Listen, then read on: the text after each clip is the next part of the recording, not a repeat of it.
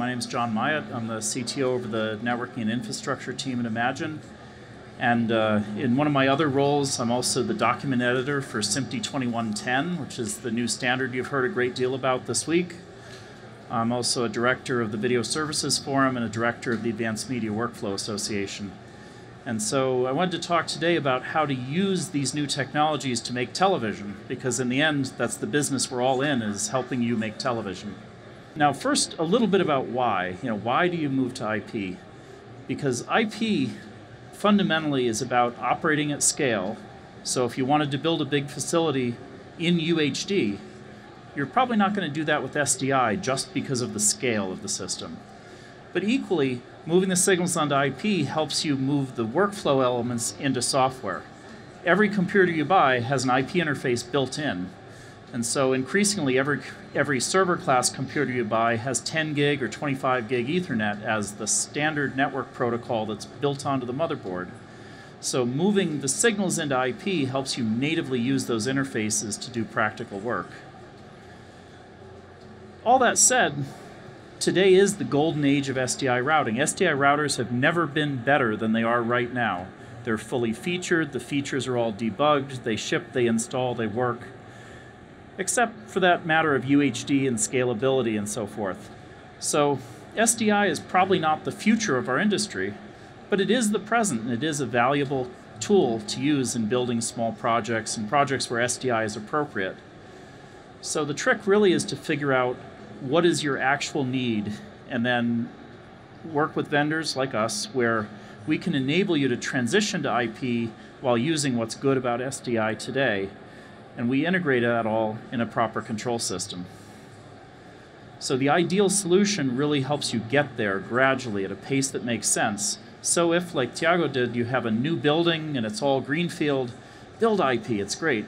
But if, like some other customers, you have an existing facility and you have to add on very incrementally, we can do that too. The trick is for us using true commercial off-the-shelf hardware.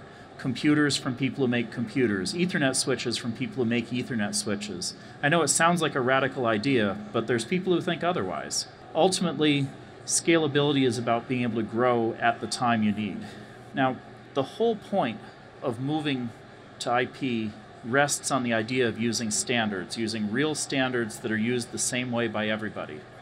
So we've been deeply involved, both personally and as a company, in making these standards work. So the set of SMPTE standards, like SMPTE 2022-6 for doing SDI over IP, the 2059 standard, which my colleague Lee Whitcomb is one of the editors of that document, the SMPTE 2110 standard, where I've been acting as the editor of that for the last year and a half. And of course the AMWA ISO 4 and 05 standards for identifying and controlling equipment in the network.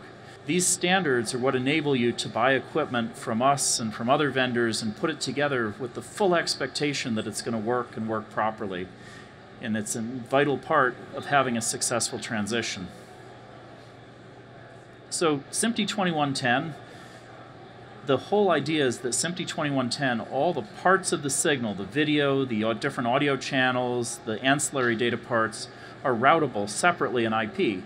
So they're all in one network cable, but they're all separate signals. This is what Ethernet switches do best, and we let them do it. So the standard's divided into a couple of parts. There's an overview document that talks about how timing works between all the parts. There's a video document that describes how video works. There's an audio document that describes how audio works. Now the audio document's very short, because what it says is, use AES 67. You'd think it wouldn't take 5 pages to say that, but it does in a SMPTE document. So the audio is 100% compatible with AES 67. And as you walk the halls, you'll notice that that's what the audio industry is using. So we wanted to be completely compatible with how the audio industry is evolving their own workflow. For signals that are not normal audio, but are maybe Dolby E or something else, there's a -31 document that describes that special case.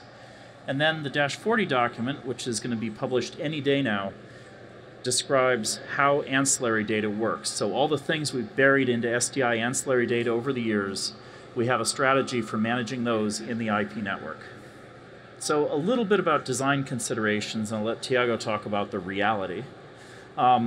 When you're designing a system, you have to really think through how big is this going to get? What scale? You know, am I going to plan for UHD or not? Am I going to plan for everything being 3 gig or not? And how you answer those questions radically affects how you design your system. The second question you have to ask is, which of the devices in the network natively speak IP? Because I have to get gateways for the rest of them. If they speak SDI, I have to turn them into IP. And so you just have to know the answers to those questions to design the system. There's no right answer, it's just you have to know. Now, redundancy, in television we care about redundancy. And so if you think about these IP networks, you have all these devices, they're connected to a switch. Well, gee, that switch really just looks like a big failure mode waiting to happen.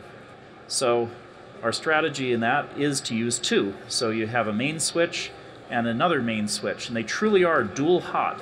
Both signals are present all the time, and it's a hitless merge. So it's not as though something fails and then you recover. It really is a hitless merge of signals. So you can take failures in either network as long as the packet gets there somehow. And this is very powerful. We've had customers that have had one of their switches fail, and they didn't notice because nothing changed. It all worked, everything kept working, and then maybe after the show was done, someone noticed, oh, hey, you know, that switch failed. It's a really powerful mechanism. All that said, people talk about spines and leafs and single switches and how do I design all this. Our usual process is to use something I like to call engineered, non-blocking dual spine leafs. So you have your A spine and your B spine, and they are redundant like we just showed. And then they connect out to separate leaf switches for the cases that you need to aggregate. But for cases like gateways where you can really put a bunch of signals into one cable, if the wire is full, run it straight to the spine. There's no point in taking a 100 gigabit Ethernet that's full of signals and running it through a leaf just to take it to the spine. It just adds cost. So signals that are full, 100 gig signals that are full, take them straight to the spine. But if you have, say, a software application and a blade server and you've got a lot of those running, let the blade server aggregate those up and then take a pretty full 100 gig to the spine. Or if you have some 10 gigabit devices, aggregate those up in a in a leaf switch with 10 gig ports, and then take a couple of 100 gigs up to the spine. The switch vendors have largely moved to 100 gigabit as their standard interface, and so that's the most cost-effective thing they sell. Now, some people ask, oh, can this IP stuff scale? Well, if you think about some of these switches, like the 7280 CR48, it's 4,800 gig ports. Well, that's the equivalent of a 1500 by 1500 3 gig SDI router. So that's pretty good. It's a 2RU switch, and a 1500 squared SDI router is quite large. Then if you need something actually large, you can get into the Arista 7508s or the Cisco Nexus 9508s, where you've got in the order of 250 100 gig ports. And that's like a 4,000 or 8,000 squared SDI router. That's just, I've never seen one that size. So these IP switches can scale to larger than anyone has ever built an SDI infrastructure. So fundamentally, there's three ways to approach making an IP-based plant. So one is you say, well, I have an SDI router, I have a big core, everything's SDI, but I have a little bit of IP stuff coming. So you take your SDI router, you drop a few cards in it as gateways, and you attach the IP things, but it's mostly SDI. And that's fine, and we support that. You can go straight to the end game, and you can say, okay, I'm going to go whole hog, IP switches, and I'm going to gateway the SDI stuff. And that's fine, and we support that. And you can also do the model in the middle, where you have an SDI core and an IP core and tie lines between them. And we support that model too. It really depends on the details of those first couple of questions about what percentage of your devices natively support IP, which require gateways, and how big it's all going to get. You work out the math of those, and one of these answers will be cost effective. We're not in the business of pushing on you that you have to do something a certain way. We have a toolkit you can use to make the project you need. So enough about talking about theoretical. My friend Tiago, he built a real project, and it's more interesting to hear about a real project. Well, so very nice to meet you. I'm Tiago Brel. I work in television for 12 years. I work as project manager at TV Globo. So, for those who are not familiar with TV Globo, we are a company that is a leader communications in Brazil. We have around 5 broadcast facilities in strategic regions and a set of more than 100 affiliates that help us to cover almost 100% of the whole national territory in the linear TV. We also have our content being watched in 109 countries. We have our international TV, which is much more for Brazilian people around the world.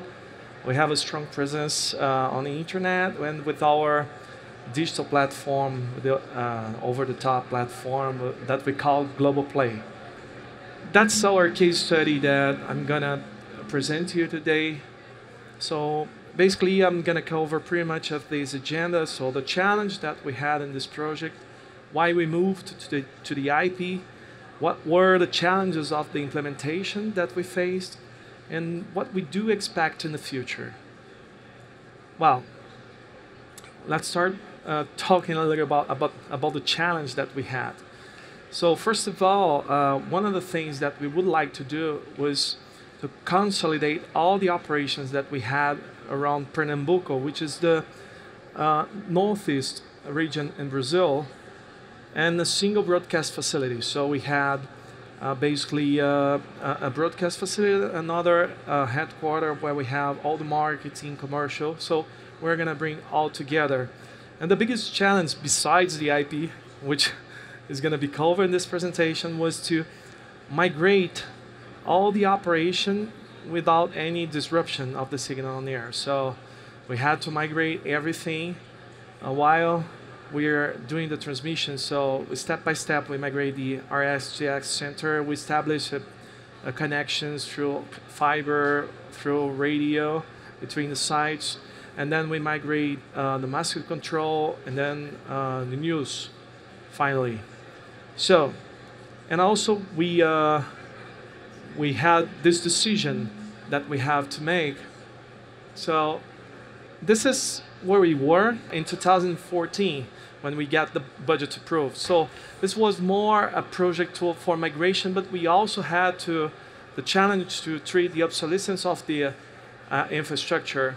So in 2014, the IP was not really mature yet.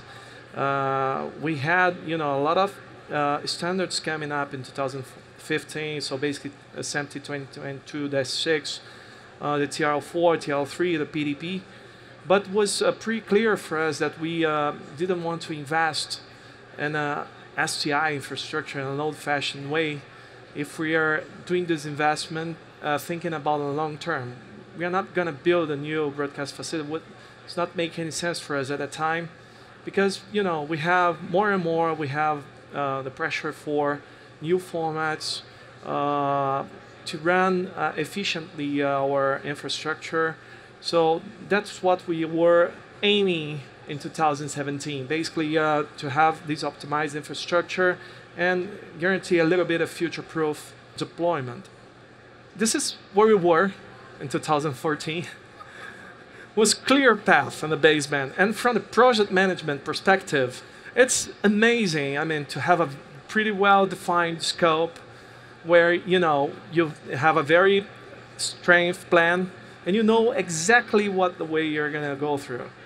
And we're looking at the IP. Okay, we know where is the Holy Grail. It's sitting out there, but you have to pave all the road. And that was a good thing that we had to do, and I think it was the best decision that we had to for the business, for the company.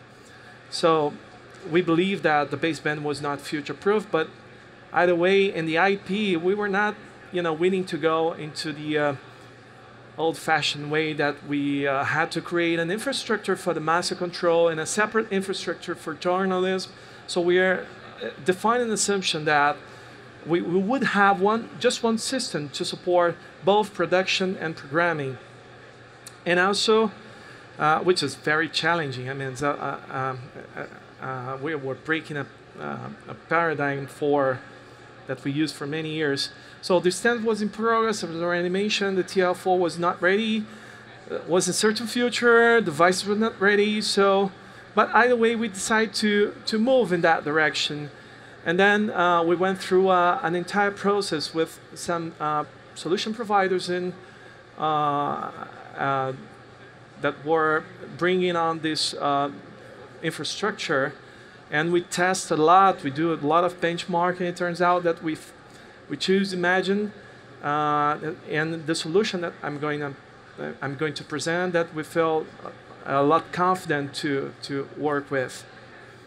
So just talking a little bit about this, the challenge that we had. So this is a macro view of the whole implementation. So basically, in the production environment, we use TL4 at the time, so 2022-6 with the S67 essence.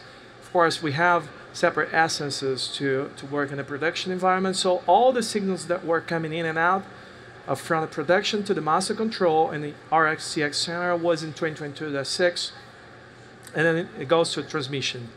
A little bit more in detail. This is when we really started. I mean, one of the first architectures that we started to discuss in 2015. So how we're going to do that? The first proposal we got was a centralized core, where we had all the gateways connected to it and all, the legacy SDI equipment connected to the gateways. But we didn't believe that was the best design, because looking at the mid long term, if we had to evolve with that architecture, would not be really cost effective. So that's why we migrated to this architecture, the spine leaf, as John mentioned before, where you have the core switches with a huge amount of bandwidth, so 100 gig ports, and also we have the leaf switches with 10 gig connections and uplinks, and 100 to the spine switches. And of course, that as soon as the IP becomes a mass adoption, and I think it's gonna start right now with the publication of 2110. More and more, we're gonna have devices that connects directly with the leaf switches, so you're not need anymore the gateways. And at the time, we also treat the obsolescence of the audio mixing console, that it's connected directly through the IP. All the equipment from both production and master control are connected directly to this spine leaf architecture. So you do not have that kind of a physical workflow as you used to have in the past with SDI. Of course, you see the things that were connected, and you see exactly what is the workflow, so everything is logical. And we are leveraging this architecture to have a better efficiency in terms of infrastructure provisioning for both areas. Giving a little bit more about the details and what John mentioned before, we have, this is the spine leaf architecture that we deployed. So we, in the beginning, we closed a partnership with Imagine and Cisco, and we started using the DCNM to control dynamically the routing. But it turns out we found some issues in the beginning, and we decided to have the DCNM monitoring the infrastructure. So basically right now we deploy with Cisco, and it's a very good partnership, the non-blocking multicast algorithm, where you have bandwidth allocation for all of the traffic that you have for video and for all your essences. So basically you want to make sure during the design of the network that you have enough bandwidth to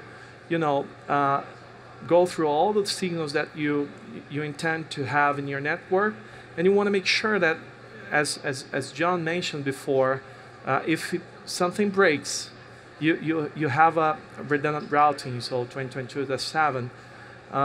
So this architecture needs to have high availability. This is the core business of our companies, and it turns out that's working really fine.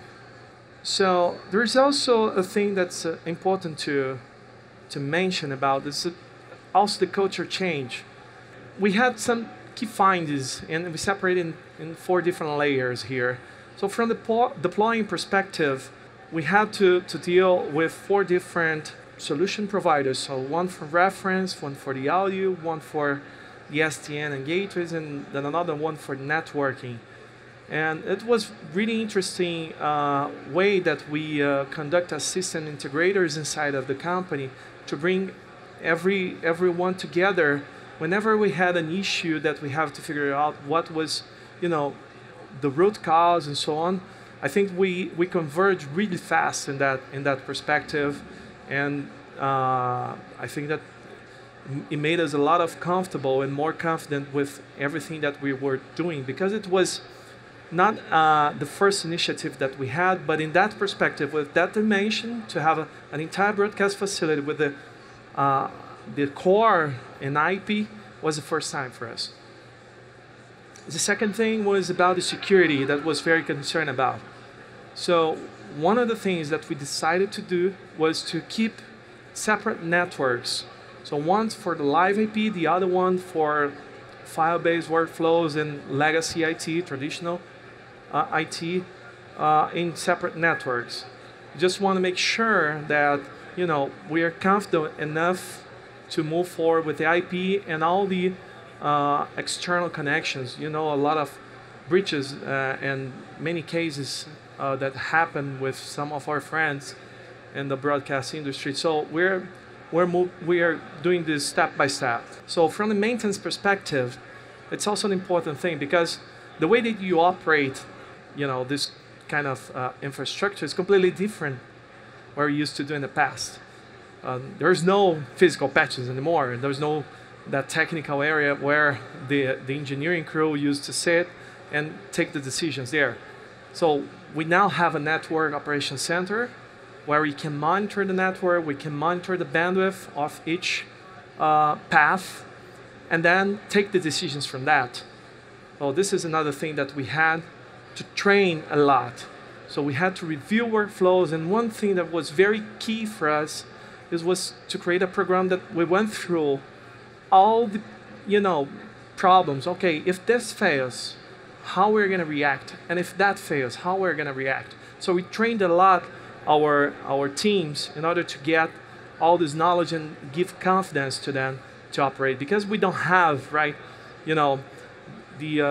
all the knowledge from the traditional engineering and the IT people. Although IP was not something new for us, of course, that we are dealing with the IP for more than a decade, but that knowledge was not concentrated in just a single team. So we had to test and train a lot in that perspective. So the next move that we did was remote operation. This is the most important carnival parade in the Recife area. I don't know how to translate that. It's the Galo da Madrugada. So this is the Capibaribe River. So we have around, I would say, Roberto, 2.5 million people here. So we did the remote operation in our broadcast facility, bringing in and out all the signals. It was really interesting experience and much easier to set up what I used to do in the past, with all distributors. You have to mount the racks and add more signals. It was everything in the routing, so very easy to configure all the monitoring. So it was really nice experience and much more comfortable for the operation. This is my brilliant team that helped me a lot. With this deployment, besides all the great partnership that we have with Imagine and all those players that helped us a lot with this project. So that's it. Thank you very much. Obrigado. Any questions? See if there's questions. Well, any questions? Be more than glad. How long did it take you to create the new facility and make the transition? When we defined the technology, it took about, for the whole facility, 1.5 years, of deployments and migration. We had to plan a lot how we were going to do all the pieces that we were going to bring from one side to the other. So it took that time. Okay. How long did you operate in parallel with old and new? It was about 7 months during this parallel operation. Because we had to move these Yes, one by one. RSTSN Yes. and one by one. So we really want to make sure that everything was really going fine. We actually did a lot of things besides the IP. We also put an automation system and a master control in parallel, you know how it is, right? So it was a really interesting and exciting project, I would say. As a follow-up question, were any of your steps in your construction or your development, were they delayed in any way with the development of these standards as they were being defined? Yeah, at the time, Imagine had already some deployments with other customers and helped us a lot, you know, to figure out the best ways to do the implementation. But of course, that the thing that I mentioned about the that particular thing on the architecture that now evolved a lot with the DCNM, it slowed down just a little, but I think that we're pretty much aligned with the plan that we did, and we're very glad that was a very successful project for us. One of the main concerns of the operation was to really, you know, be confident with all this change. Used to do for many years in one way, so you have to do it another way.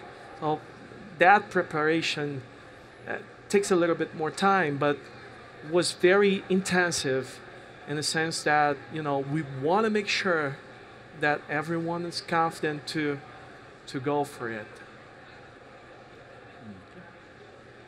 Other questions? What about the camera feeds? Are Yep. those IP also? And what about the PCR environment? Yep. The video mixers and the audio mixers, is everything IP? Well, not yet. So we had the opportunity to design, to change just the core of the infrastructure. So basically, we exchange. I like the first slide that John put in here. We changed the existing, you know, SDI router, all the chassis that we used to have with distribution, that kind of layer, into the IP network. We are not treating the obsolescence of the rest of the equipment. So basically, they're all in STI going to the gateways, and then we have the audio mixing console. This one is IP. So we changed that one and connected direct to the leaf switches. Okay, but maybe in future when you buy some new cameras, they Absolutely. could be IP cameras. Yes. So that's our belief. With 2110, I believe that the whole industry converged to a point where there is a common ground, right, John? That's our hope. Yes. I think that's our hope too. I think that more and more we're going to see the endpoint equipments and the IP domain. So it's going to be pretty easier to connect to the network. All right. So thank you all for coming today, and Thank you very much.